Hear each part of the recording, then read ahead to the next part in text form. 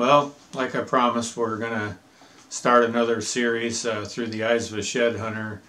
This time it'll be about a buck we call Brutus, one that really captivated our hearts in the early days when we were making videos. We shot this video probably, well, it came out in 2003, so a couple of years prior to that we were collecting footage. But so we shed hunted quite a while before then, but this is when we started making videos after I got to see Bentley Coben's Treasures in the Buckbrush. Kind of inspired us to start a few videos. So anyway, I promised that we would get some series going and show you some of the sets and different horns that we'd picked up over the years and do these little mini series. So hope you enjoy it and sit back and relax.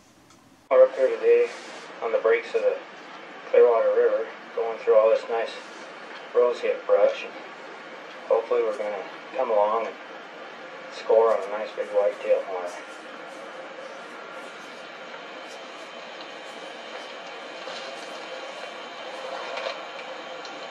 There you go. That's what it's all about right there. Hanging in that bush.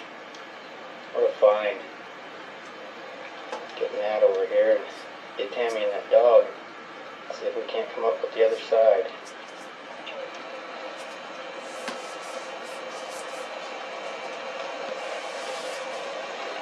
Well, looks like you might have found Matt's buck Matt found last year. They're on a fire though. Stuck right in that bush.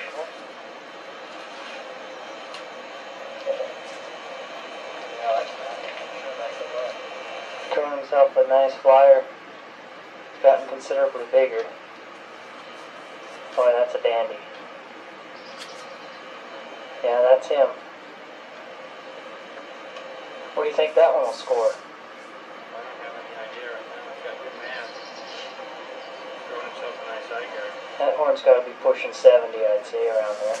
Hopefully he didn't snap his other side off like he did last year. Yeah.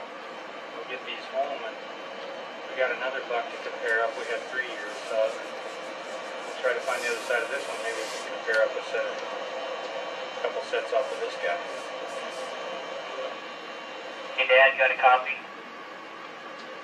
Yeah, go ahead. Got your other side here on the other side of the ridge. Are you serious? Yep, and it's exactly the same with another little flyer at the base. Awesome, we'll meet up on the ridge and we'll put them together.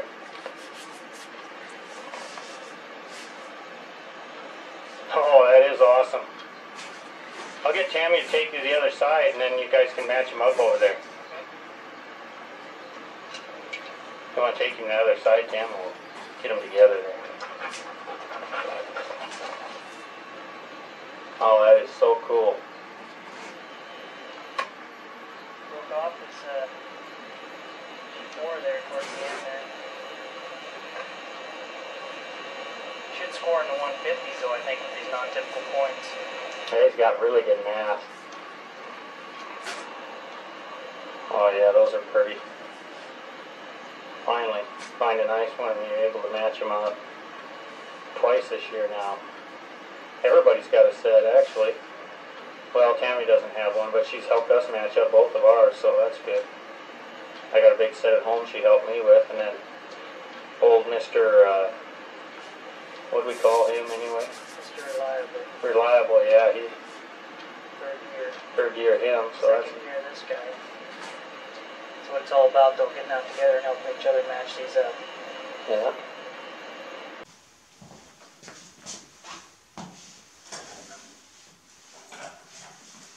Well, we're here to talk today about another set of antlers.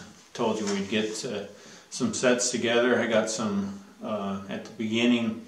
You'll see some really old archive footage. I think clear back when we first produced the videos. This was our first one that we produced, and we produced it in 2003. It was from footage from 2002 and 2003, I believe. So. But we picked up a buck. My son picked up the first set off him. We called him Brutus in the end because of his tremendous size. He picked up, the first horn he picked up was this antler right here. And you can see it was a right side. It was broken off right after the G3, and it didn't take him long though to match it up. He picked up this other side, and it was right at 54, 55 inches, but we could see that the buck had some potential. It had a lot of mass going on, and you know, it looked like it was going to be something decent. So something to go back and hopefully try to match up in the previous year. And you know, we went back, and of course I walked right onto the first side hanging in a bush. It was pretty interesting. I'll show you those. I found this side hanging in a bush. It was quite a unique antler. It had grown quite a bit, same exact buck. He grew a flyer, and just impressive as ever. And then Matt, didn't take him but about, I don't know, a half hour or so, and he had picked up this side. Just the same.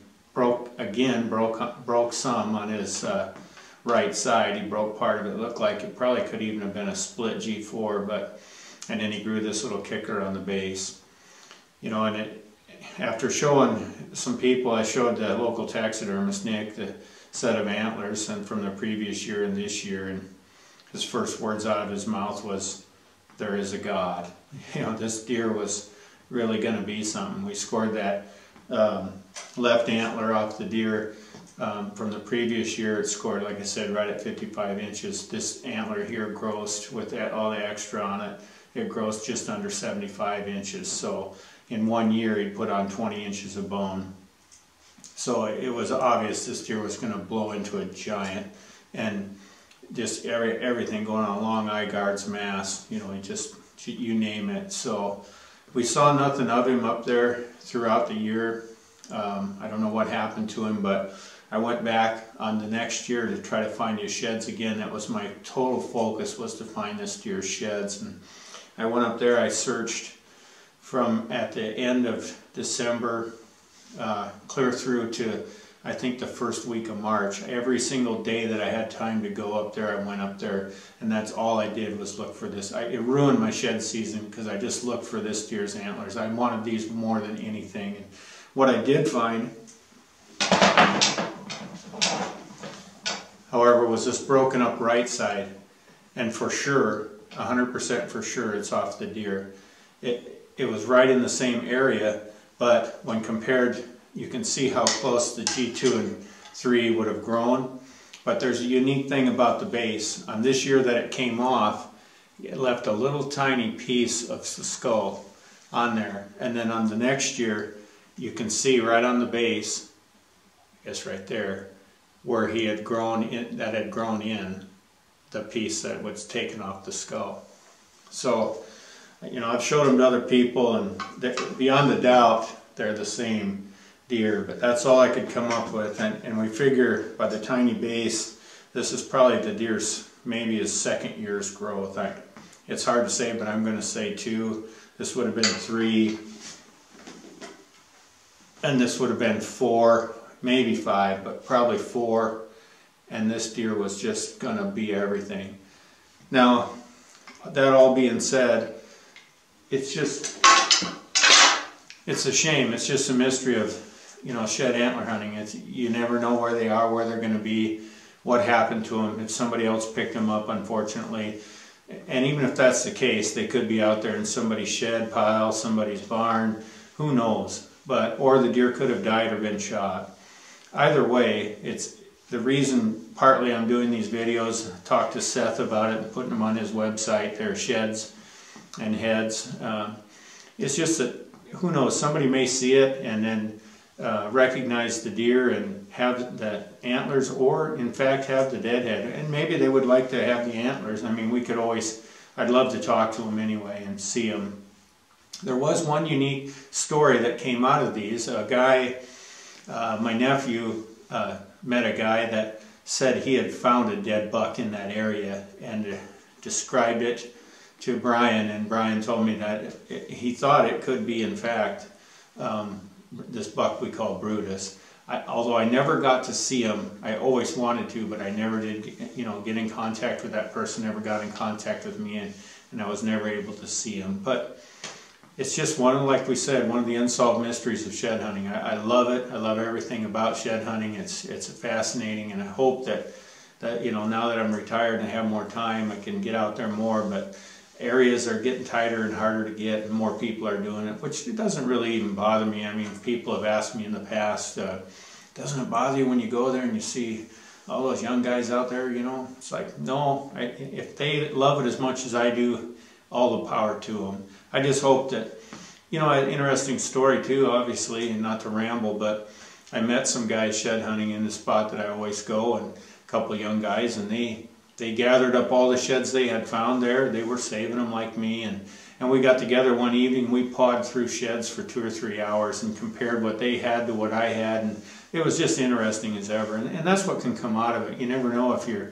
saving sheds for a series, you never know who has them or how you could come across them and get them, and you could maybe have some lone shed in your pile that matches 4 or 5 that they have, and nothing would make it, you know, me feel better than to add to somebody's, you know, enjoyment, to give them a shed that would work out into their series. But all that being said, this is the story of Brutus. I hope you enjoyed the archive footage. Is pretty nasty, I mean, compared to, you know, the cameras and the footage of today. But anyway, it gives you an idea, and it's just another part of the series we'll call Through the Eyes of a Shed Hunter, and this is Brutus.